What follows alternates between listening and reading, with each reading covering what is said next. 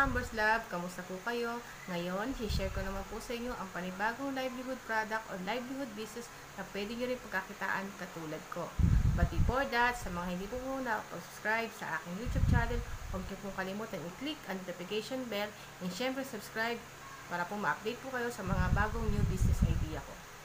Yan, ano nga ba yung bago nating business na pwede nyo pong pagkakitaan? Ito po ang laundry liquid detergent.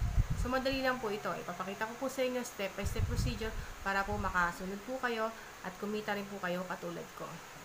Ano nga ba ang mga materials na natin gagamitin? Meron po tayong 12 raw materials sa pagsisimula ng ating liquid detergent.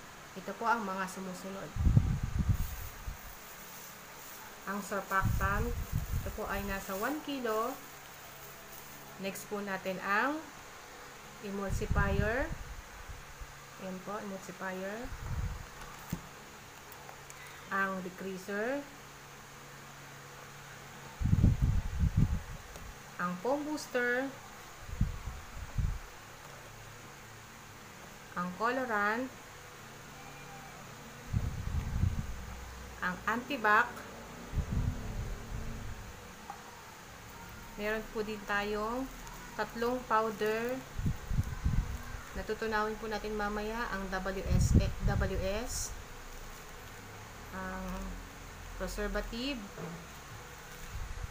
ang oxybleach, syempre hindi mawawala ang scent. Ito po ang Ariel inspired o Ariel talaga siya. At ito po ang ating salt soda mixture. Yan po. Ngayon po, papakita ko naman po kung paano po ang tamang procedure o pag-mix lahat ng ating raw material step by step. Atin na pong simulan ang paggawa ng liquid detergent soap. Naglagay na po ako ng 12 liters na tubig at nagtira po ako ng panibagong 500 ml na tubig para po tunawin ang ating mga powder. Ito po ang oxybleach, ang WS at ang preservative. Sasalin ko po dito at tutunawin para po mamaya ihahalo na po natin. Ngayon naman po, sasalin ko na ang surfactant. Tutunawin at ibabad sa loob ng 1 oras.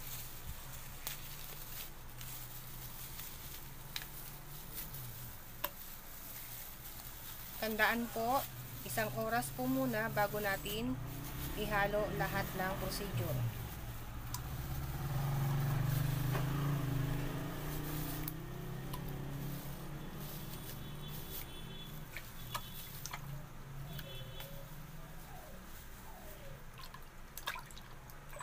Mamaya po, babalikan natin after 1 hour.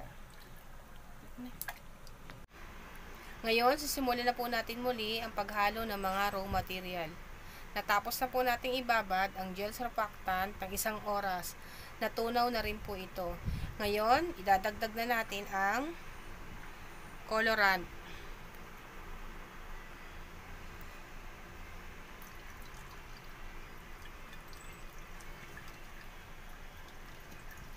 Unti-unti po.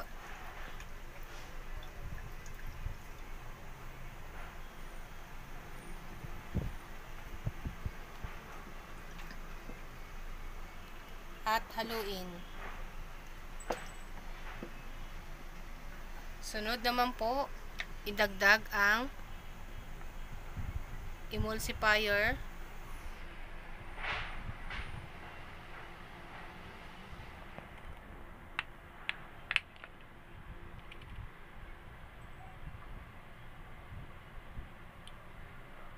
Unti-unti po ding haluin.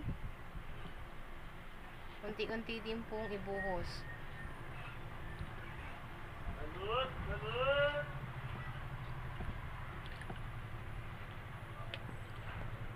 Sumidiwa.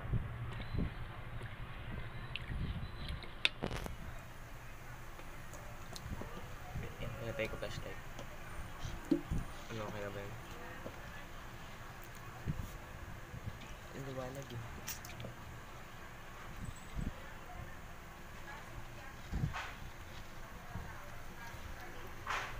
Sunod naman po natin ang degreaser.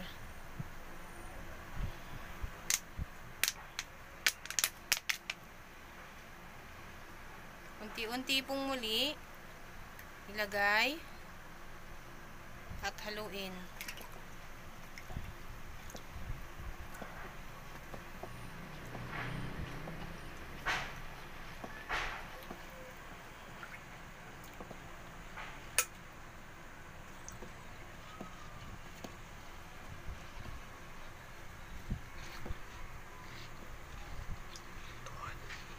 Sunod na po ang ating foam booster.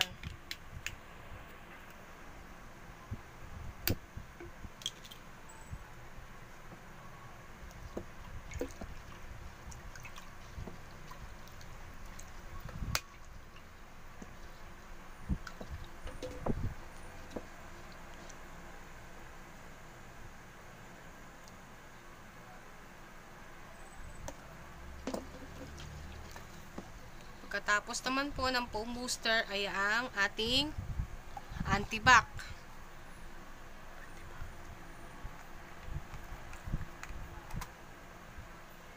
Siyempre, para po sa ating liquid detergent, dapat po merong antibac.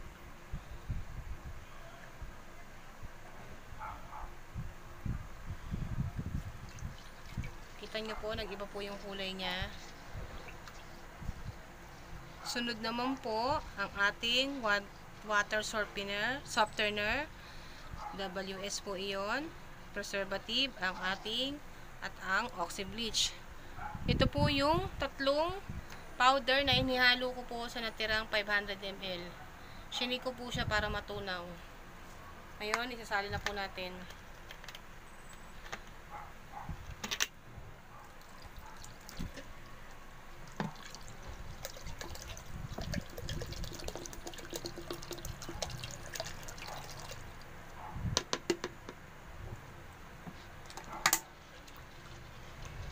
Haluin po mabuti.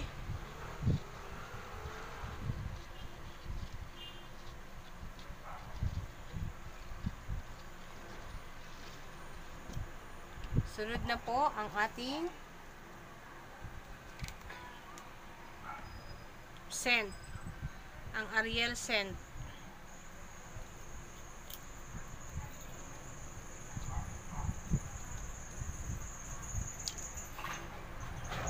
Mabango po ito. Ariel scent talaga siya.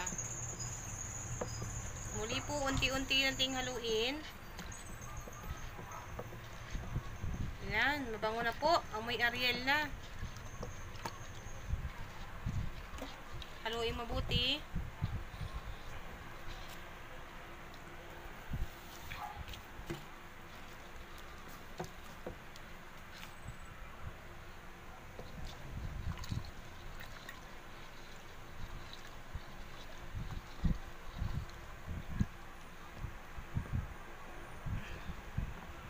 Siguraduhin po nating lahat po ng nasa lalagayan ng container ay bubuhos po nating lahat para po walang masayang.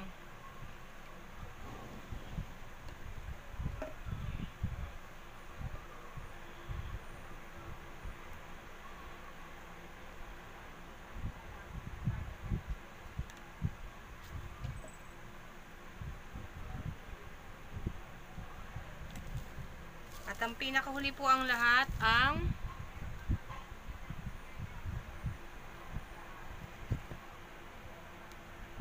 salt soda mixture.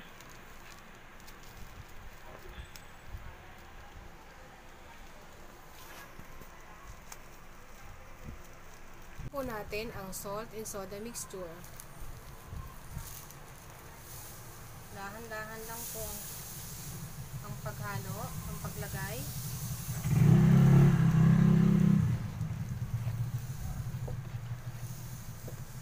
Huwag po dapat bigla.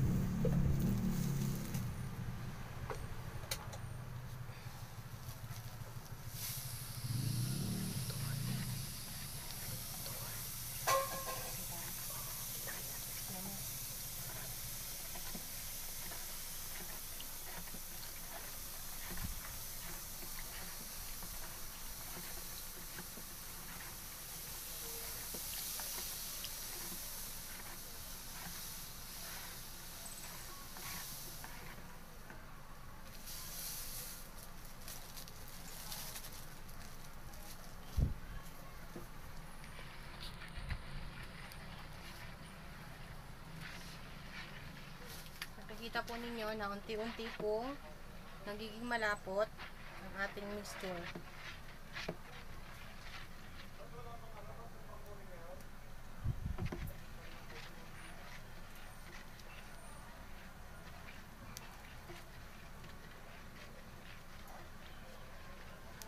Haluin po natin mabuti.